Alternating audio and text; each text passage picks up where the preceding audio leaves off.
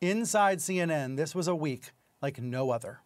The sudden removal of CNN boss Jeff Zucker has rattled this news outlet to its core. Staffers are confused, angry, and concerned about what might come next. So let me try to explain it based on my reporting from inside this very organization.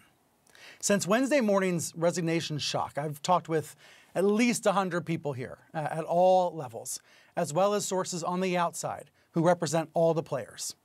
And the dominant question that I'm getting from inside CNN is why? Why'd this happen? This is the ugliest shakeup at CNN since the days Ted Turner was still walking the halls. Zucker was in charge one minute and he was gone the next, so why? Even employees who didn't like him are mad because this made CNN look bad. So they want to know why. They want to know what happened. But most staffers did like him. Many loved him. Many felt Zucker was the best boss they'd ever worked for. They would walk into war zones for him, and sometimes they did. And in return, Zucker protected them, defended them, cheered for them. He was like a heat shield. That's the best way I can explain it. He shielded his staff from all sorts of heat, from corporate interference, from ratings pressures, from presidential threats.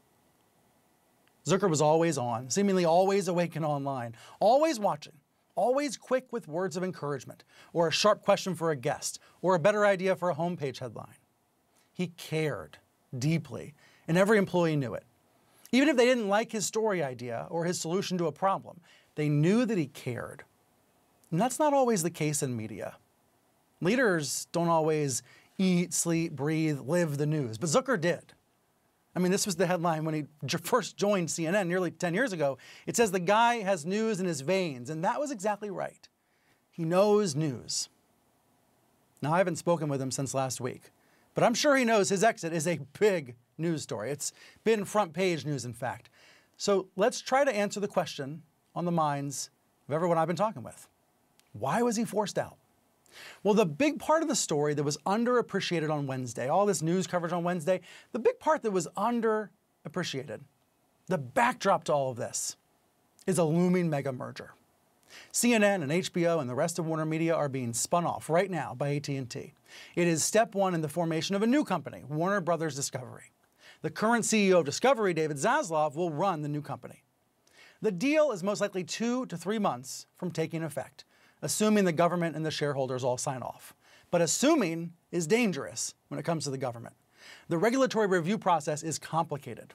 It is a big source of stress for the executives. AT&T and Discovery are determined to get this deal done. It is the top priority. It is, frankly, all that matters to the management right now. They don't want anything to go wrong. And it doesn't seem like anything is going to go wrong. It seems like the deal is going to take effect. But that's the background for Jeff Zucker's exit. Now, what was in the foreground? Well, as these headlines say, he resigned over a relationship with his key lieutenant, Allison Gollust, the head of marketing and PR for CNN. Many people inside this company believe it would not have come to this without Chris Cuomo. So let's unpack that. As the Wall Street Journal reported, Chris Cuomo's legal team raised questions about Zucker's relationship. They brought it to the forefront. Think back 1 year to the scandals surrounding New York Governor Andrew Cuomo. The governor hurt his brother, Chris, and that caused headaches for Zucker. For months and months, there were debates about whether CNN did the right thing by keeping Chris Cuomo on the air in prime time. There were lots of debates about it right here inside CNN. Eventually, Zucker decided to fire Chris. No severance, no payout, and that's when Cuomo called in lawyers. He wanted the money. Someone brought up Zucker and Gollust. Were they a couple? Were they concealing it? Were they violating the company's code of conduct? Wasn't Zucker guilty just like Cuomo was guilty? See, the way Cuomo's detractors see it, he exacted revenge. It's as if he said, you took me down, so I'm taking you down. Cuomo's allies totally reject this view. They say Chris's hands are clean.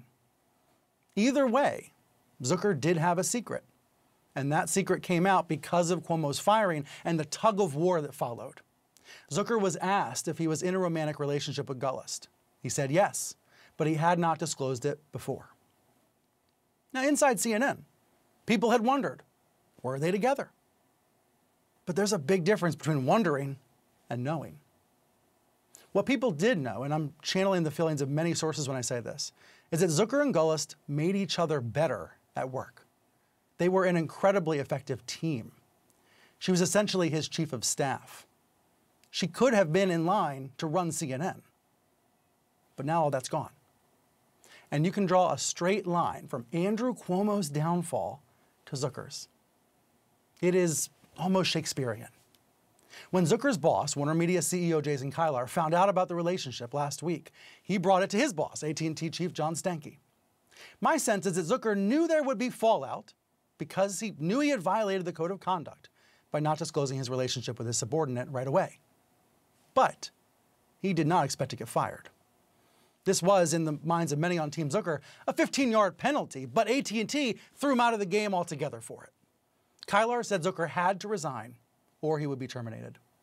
Zucker tried to stay on for a transition period, a month, even just a week, but he was told no. He was out instantly. Which brings us back to the question inside here. Why? CNN's Dana Bash said it to Kilar directly during a tense staff meeting Wednesday night. She said it felt like the punishment didn't fit the crime. That's the prevailing view inside CNN. But Zucker did break the rules. News outlets hold others accountable for breaking the rules all the time. And beyond that, in this case, I wouldn't say timing is everything, but it's a lot of the things. AT&T wants and needs that deal to go through. Doesn't want any mess, any complication. So Zucker is out. And CNN now continues without him. And these headlines capture the situation. Staffers are angry. They're angry at Warner Media. They're angry at Cuomo. And they're wondering, what happens now? We know that Kilar has appointed 3 steady, reliable hands, 3 longtime members of Zucker's leadership team to run CNN until Discovery takes over. Michael Bass, Amy Entelis, Ken Jouts. They know what to do, and they're doing it every day, keeping CNN humming along. When this deal closes, probably April or May, Discovery will name a new boss, a new head of CNN. I'm told by sources that Discovery views this as a fresh start for CNN. And maybe in a year, people will look back and say this was a good thing for CNN, new leadership. But it's not what the staffers here wanted, and certainly not like this.